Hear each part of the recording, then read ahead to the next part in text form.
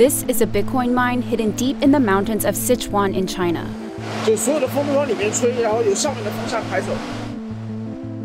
And its rival is on the other side of the planet, at a former factory that used to make denim for Levi's. You see the transformers lined up on the outside. We have a lot of megawatts. These two miners make money by providing the massive computing power that's required to process and record a high volume of cryptocurrency transactions. Business was soaring as Bitcoin hit new highs in early 2021. It's hard to sleep. You go to bed at night and you wake up and you look and you, holy crap, it's still up. Last year, China controlled 70% of the global processing power that runs the Bitcoin network, and that means the majority of the cryptocurrency's global transactions are routed through these computers in China and recorded by miners here. So a group of US miners is raising hundreds of millions of dollars to win a larger share of Bitcoin's processing power. When capitalism in the States decides it wants to get into a market and get into an industry, it moves heavy capital there. They say their work is also meant to protect Bitcoin. Industry insiders say the Chinese government has already cracked down on some crypto entrepreneurs and could potentially disrupt global trading by asking miners in China to block certain users from making transactions.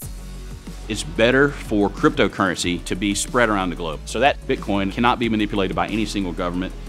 I think there will be competition. It's more and more human resources, technology resources that are putting into this particular new segment. The battle over Bitcoin mining will decide who controls the infrastructure that powers the cryptocurrency.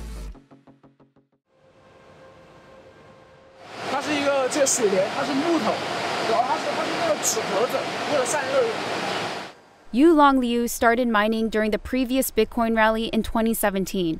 And this is one of the sites he works with that has mined about 8,000 Bitcoins over the past 3 years, generating about $28 million in revenue over that time period.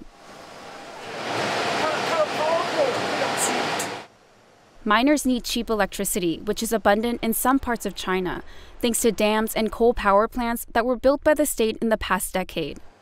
That electricity then powers fast machines that are necessary to solve mathematical problems in order to eventually mint new coins. China is home to the vast majority of mining equipment production, and so miners like Liu always have speedy access to the best technology, like this cooling system. But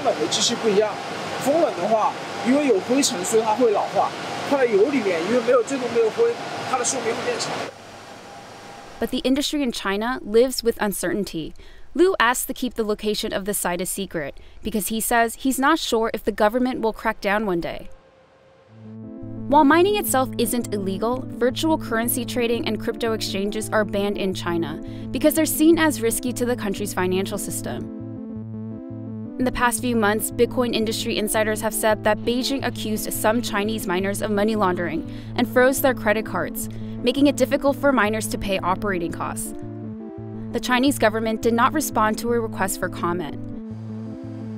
So to help miners develop their business despite the risks, Liu offers loans so miners don't need to go through Chinese banks.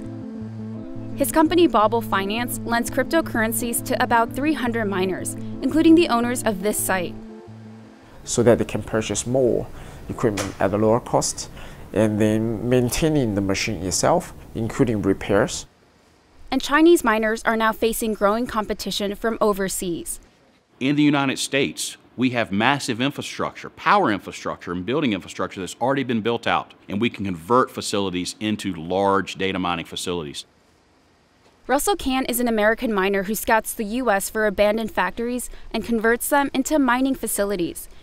His goal? Raise cash to develop industrial-scale mining in the U.S., where until a few years ago, most miners ran small DIY operations. This is my housing for my computers so that the heat is vented outside.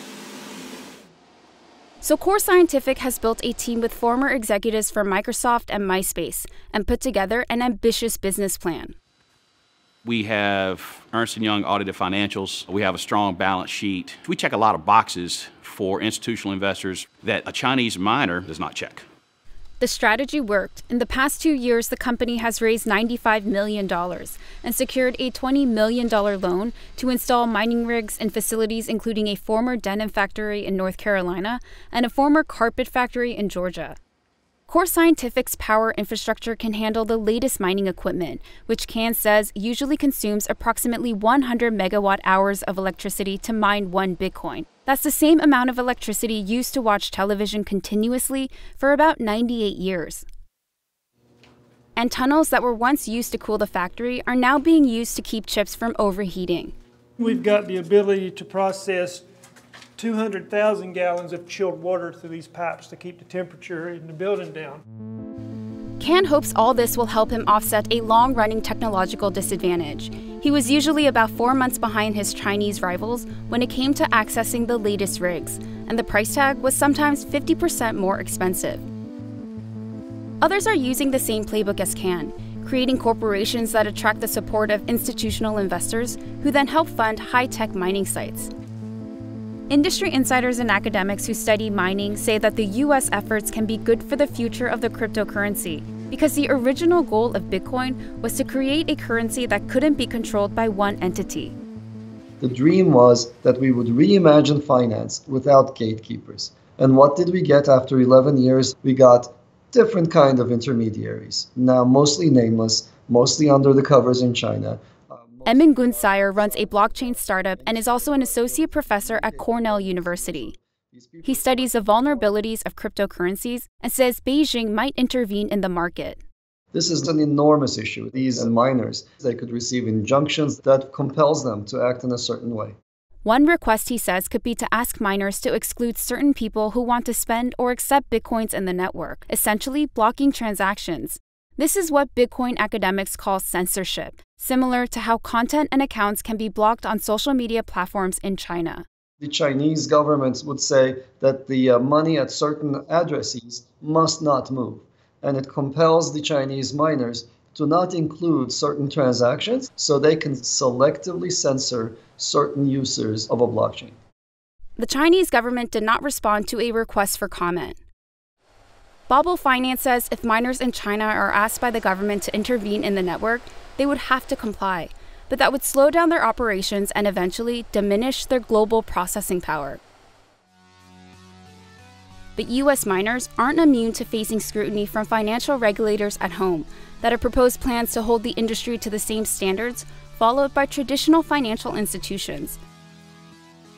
The more immediate resistance to U.S. miners could come from local communities concerned about the environmental impact of Bitcoin mining. Bitcoin mining consumes enormous amounts of energy. So all energy that goes to miners is energy that's being directed away from other more useful uses. Can says nearly half of the electricity used by Core Scientific comes from carbon-free sources. Because China's miners aren't part of a corporate structure like in the U.S., Liu says that they can operate faster and spend less on operating costs. If you multiply the operational cost, China still has an advantage.